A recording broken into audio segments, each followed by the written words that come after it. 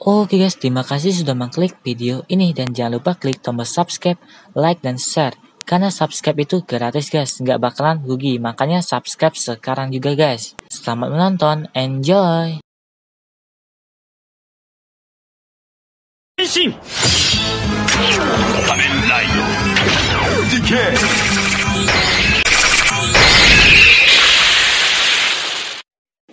Halo guys, jumpa kembali di channel Fs Gamerz. So guys, kesempatan kali ini seperti biasanya gue bakalan share mood GTA guys kepada kalian semua.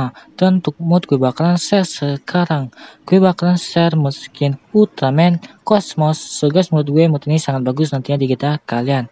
So jika kalian ingin modnya ini silahkan cek download yang di video ini guys. So sebelum lanjut ke video tutorialnya, kalian bisa melihat reviewnya berikut ini.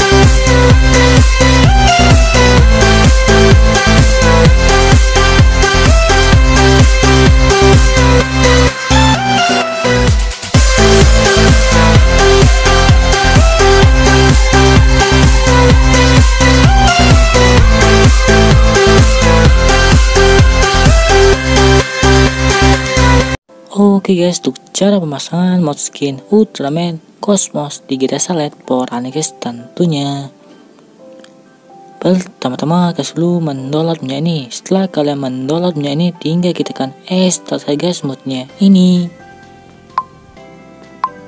Dan untuk passwordnya sendiri yaitu Fs Gamerz dengan huruf besar semua guys. Dan jika sudah klik OK, dan selanjutnya kita akan pergi ke file lagi desktop tadi. Dan untuk file DFF akan terinput menggunakan aplikasi GTA IMG Tool, dan untuk file TXD akan terinput menggunakan aplikasi TXD Tool. Oke guys, kita sudah masuk ke aplikasinya. Di sini klik ikon warna hijau dan kalian cari folder Android data Coms game kita sah plus xdb kita 3 TXD select. Kalian klik ikon plus dan kalian klik prompt TD access. Dan kalian cari file yang telah kita stak tadi yang terdapat di video download. dan juga terdapat di bawah skin Ultraman Cosmos, dan kalian select. Dan selanjutnya kita akan settingnya. Perhatikan settingannya guys biar tidak ada kesalahan, dan oke. Dan kalian tunggu sampai prosesnya selesai. Kalian klik OK dan ke aplikasi berikutnya. Oke guys, kita sudah masuk ke aplikasinya. Di sini klik Open IMG dan kalian cari folder Android data. Komputer game kita sah. Plus XTB kita 3 IMG select. Dan kalian ketikkan HFY RI, tekan dan refresh. Dan kalian cari file yang telah kita start tadi yang terdapat di video download, dan juga terdapat di video skin Ultraman Cosmos, dan kalian select yang file DFF saja guys. Dan jika sudah, klik titik 3 di atas dan kalian klik reboot, dan kalian tunggu guys sampai prosesnya selesai.